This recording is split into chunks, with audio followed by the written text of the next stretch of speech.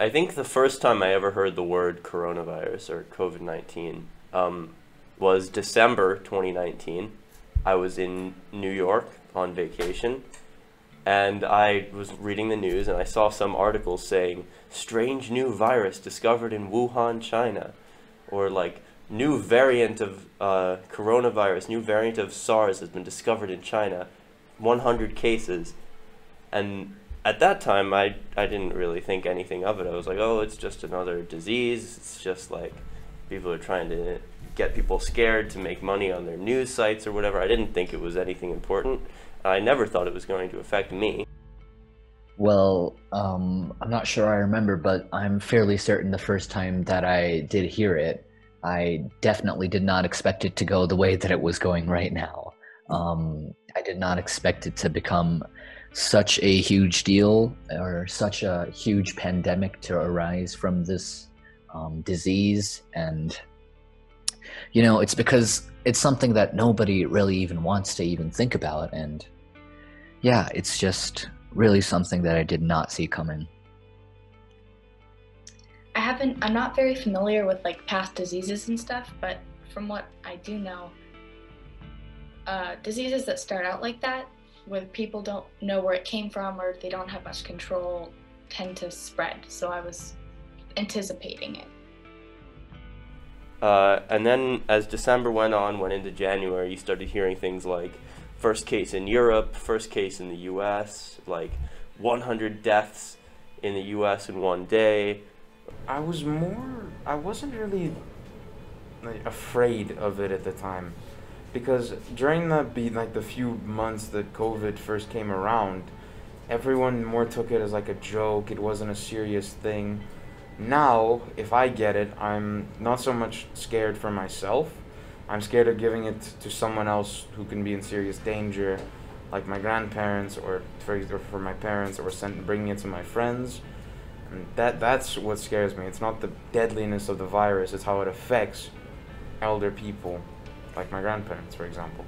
And still, I was like, whoa, it must be crazy up there. Good thing I don't live there. But then, of course, we got news that our school was going to shut down, and that was the first time I really realized that it was going to actually affect me.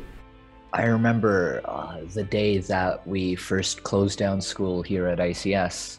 I was really shocked because I wasn't really paying attention to it that much at the time because it was still fairly new. And that's when I started to realize, oh, this is something that's really going to affect all of us for quite a bit. And it was a really scary thought. I remember that day. I was pretty scared of not being able to see my friends for a long time. So, Honestly, I was excited and sad. Like it was a bunch of mixed emotions because I got to go back to Canada because of it, and I've always wanted to live there.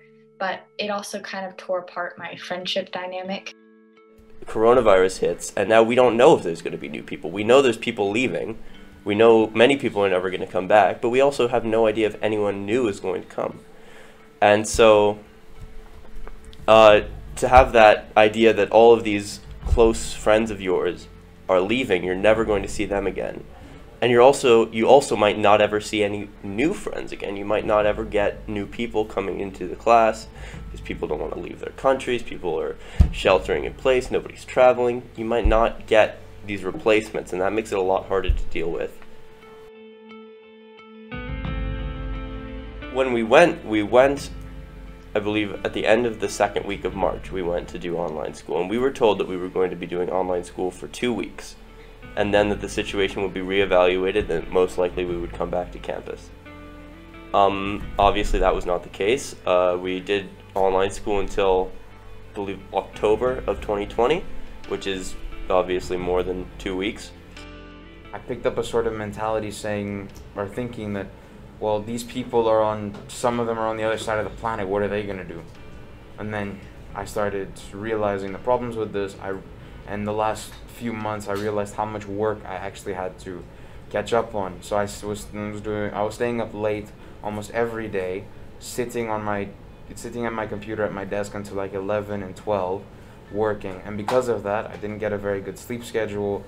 And then when the grades started coming in about my work, I started after it, when I was getting into that mentality that all that mattered is the work, I started judging my worth based off the grades that I got from those assignments, which isn't good for you.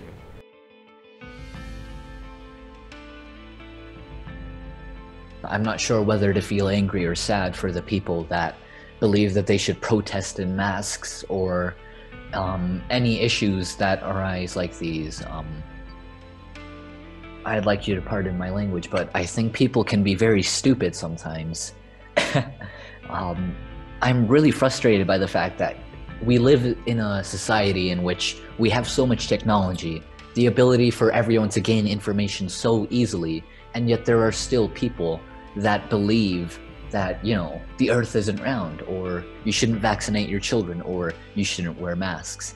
It frustrates me because I am following the procedure, and a lot of people that I know are, but it's because of the people that aren't. It's because of the people that refuse to follow the rules, follow basic knowledge. It's because of those people that we're still here even a year later. And it's just really frustrating. And I don't know whether to feel angry that I'm still here in my bedroom, or whether to just be kind of sad that a lot of people are being put in danger because of their lack of knowledge. I'm a strong supporter of the right to protest, of the right to petition your government for change, of the right to disagree with an action that your government has taken. And I completely support their right to be here, their right to be in these organizations, their right to protest the government. That's fine.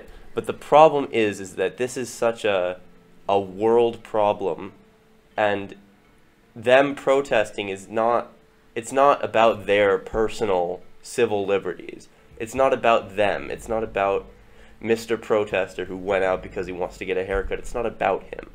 And for them to be out there, for them to be protesting, or for them to not do social distancing or not wear masks, for them to disobey these mandates, it's not putting just them at risk. It's putting everybody at risk. People who can't wear masks, people who have to go out, these first responders, medical workers, essential workers, all these people, it's them that are being put at risk by these protests. Old people, people who couldn't get any treatment because of their immune systems, like immunosuppressed people. It's them that are being put at risk, and to endanger others because you feel that your civil liberties are being violated, there has to be an extent to which you have to accept some curtailing of your rights in order to assist the survival of your society. But how does it make you feel? Well, I mean, it makes me feel really upset because I have relatives that are high risk. I have relatives that are medical workers, and to see people who have no regard for them, who seem to only care about their own rights, their own ability to get a haircut or go outside or whatever they want to do, it's really upsetting. I honestly thought, like, how could people think this? And I understand people have different beliefs, and whatever they think is going on affects their actions for sure, but I just found it hilarious, really, that people reacted in protest against wearing masks. To be isolated with nobody to interact with, nobody to see, to just sit in your house for weeks, months at a time, it's extremely difficult. Even once you start doing online schooling, you see people virtually, you see people in Zoom, it's not the same, and it's extremely, like, mentally exhausting to have to get up every day, turn on your computer, stare at your computer for hours on end every day, no physical social interaction at all. It's extremely degrading to one's mental health. It makes you exhausted and sad all the time. It's very hard. We're going to get through this because, well, we are humans. We've adapted so much, and we have the power of science and knowledge on our hands. So you have to trust. You can't give up right now, because we're going to get through this. It might not be soon, or it might be very soon, but you got to stick in there, man. You just got to make sure that you keep on pushing and believing in the power of science. My parents always tell me you want to keep the people you care about close to you, and that, you know, things always even out. So something good will come around sooner or later. Just find a friend or a cousin or a trusted family member, or maybe just find someone who will sit down and listen, just so you can clear up all that stuff. Because oftentimes, at least this is something that happened to me, when you bottle up those feelings, they just get worse and worse and worse. But when you let them out, you're to like a friend or your parents or your brothers or sisters, it helps because they can help you. Keep going, keep trying, keep persevering, because it's not going to last forever. It'll get better. All of the problems that you're experiencing, the depression, the exhaustion, the lack of friends, of social interaction, it's going to get better. It's going to end. The pandemic is going to pass. It's all temporary.